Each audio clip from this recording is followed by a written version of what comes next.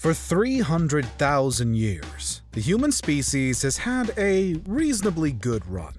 But do you ever feel like our days could now be numbered? Like we've ridden our luck to get to this point, and that at some point in the future, that luck is sure to run out. There have been doomsday predictions peddled for pretty much all of recorded history, but some demand more attention and concern than others. This is Unveiled, and today we're taking a closer look at the future events that really could kill us all. Do you need the big questions answered? Are you constantly curious? Then why not subscribe to Unveiled for more clips like this one, and ring the bell for more thought-provoking content. For today's video, we're going to look at broad topics: technology, nature, and war, but through the lens of particular examples. These are predictions, models, and theories as to what might be awaiting us just over the horizon. So, let's get into it. First off, technology, which we've been riding on the coattails of for decades now. Of course, the advent of new technology is not a new thing in itself. Whole civilizations have risen and fallen based on their tech and innovation. However, by almost all measures, the 21st century has witnessed a boom. From computing to AI to quantum processing, from mobile to smart to augmented technology. So much so that by now, the looming concept of the singularity is quite well known. But actually, the sentient robot apocalypse isn't all we need to worry about, according to some. So-called Cybergeddon could take various forms in the future. For example, some envisage an eventual total lack of privacy as a result of our current digital reliance, resulting in everyone knowing everything about one another, right down to passwords, account numbers, how you vote, the websites you visit, the things you buy, etc. On one level, this would be intrusive and maybe embarrassing. On another, it could lead to blackmail, to the breakdown of law and order, to the manipulation of medical records, to the grounding of airplanes, to the crashing of airplanes. From some perspectives, it might be that we don't even get to the more traditional AI singularity, where the machines just do away with us. Instead, nefarious actors will have targeted, say, the banks long before then, and wrought economic collapse, leading to starvation, riots, disaster, and death. Or hacktivists will break into smart cities, locking up the roads, putting a stopper in the energy supply, leading again to riots, disaster, and potentially death. The fear is that today's convenience in these matters, the connectivity that we all now enjoy, could one day come at a cost, and a grave one. Globalization and the digital age has linked us all together, and usually for the better. But is the web of modern humankind also more susceptible to being wiped out in one? Let us know your take in the comments. We've seen similar concerns entrench themselves into how we face up to the natural world as well. There are certain scenarios that we're all vulnerable to. The big ones include an asteroid strike and the eruption of a supervolcano. Astronomers, including a dedicated team at NASA, keep a watchful eye on the space rocks in our solar system, and some are more concerning than others. For example, a currently far-off asteroid named 101955 Bennu has, according to NASA, a 1 in 1,800 chance of impact between the years of 2178 and 2290, with 2182 billed as the most likely of all. Although at less than a mile wide, Bennu shouldn't really kill us all, only some of us. In fact, at present, there's no known and incoming asteroid that would wipe the whole of humanity. Although, there have also been plenty of occasions even in the recent past when an undetected asteroid has flown by Earth without prior warning. So there's always a chance of a surprise event. With regards to supervolcanoes, the odds are also fairly low. While the numbers can be crunched to show that the most famous of all, Yellowstone, is overdue for an eruption, it's also true that volcanoes are rarely so predictable. Fueled by the vast and enigmatic convection processes within our planet's burning mantle, no one can say with certainty exactly when any one mountain will blow. And regardless, by some measures, Yellowstone still has another 100,000 years to go before it could truly be considered late anyway.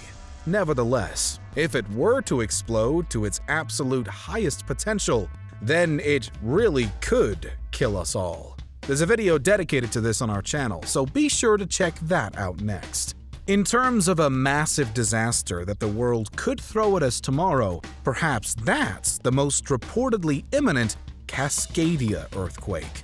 While for decades it's been all eyes on the more southerly San Andreas fault line, with the big one touted with almost every passing year, experts agree that actually the greatest risk of damage lies further north, in and around the westernmost part of the US-Canadian border. This is the Cascadia subduction zone, where the oceanic Juan de Fuca plate is sliding beneath the continental North American plate. There is massive pressure building up here, with the highest predictions warning of magnitude 9.0 earthquakes and tsunamis that could be more than 100 feet high. While perhaps not quite such a global event as an asteroid or supervolcano, a Cascadia quake would be catastrophic for the US western seaboard, and with lethal rippling effects sent out across the Pacific Ocean. But lastly, we have war to worry about. In general, war seems an unfortunate inevitability in human society. Statistics vary, but in all versions of the data we see that in the last 3,000 years or so, only around a couple hundred have been technically war-free. True peace on Earth just isn't something we see very often. What's concerning then is that if that fact continues, then, well, we're in big trouble. The prospect of nuclear war has of course hovered over us since the end of the last World War, World War II. But actually, even plain nuclear is a thing of the past today. While almost all future predictions do concede that the global nuclear arsenal is still the primary powder keg should we want to destroy ourselves, with around 10,000 active nukes on the planet right now, it's no longer quite so simple as just hitting the big red button to launch an attack. Instead, many versions of World War III foretell of a hybrid war, guided in particular by insidious cyber tactics. These, again, are essentially computer hacks but on a terrifying scale, with fears that the controls to any one nation's nuclear motherlode could now quite easily be overridden and redistributed by an aggressor. Certain countries have spent decades building these weapons and stashing them away, but control of them might now be lost in moments. Really, this is the ultimate nightmare of a hybrid war. But there are other ways in which it could play out. According to NATO, hybrid warfare entails an interplay or fusion of conventional as well as unconventional instruments of war and tools of subversion.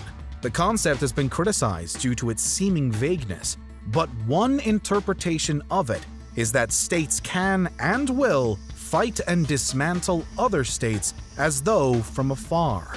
There might not be physical battles, and there might not even be a clear declaration of war, but it will still be possible to bring a nation down by other means, by, say, the directed spread of disinformation, by the manipulation of another's elections, or again, by anonymously hacking and destroying key bits of infrastructure. At its heart, a hybrid war is all about creating a breakdown of trust between any one state and its people, turning humankind against one another, inciting chaos.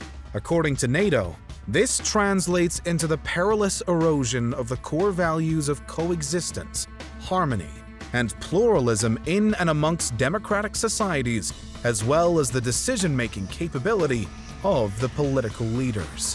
When that happens, it could be said that a war has been fought and won without the risk or spectacle of a traditional physical conflict. And, in the minds of some, the international landscape could be embroiled in a hybrid war or the beginnings of one as we speak, with NATO concluding that public trust in the US has declined from 73% in the 1950s to 24% in 2021.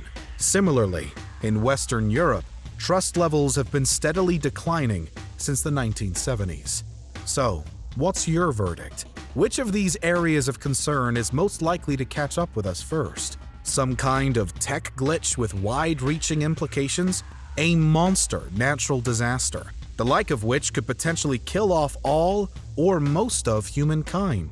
Or the quiet outbreak of a hybrid war, which even the world's best military strategists are still trying to truly get their heads around?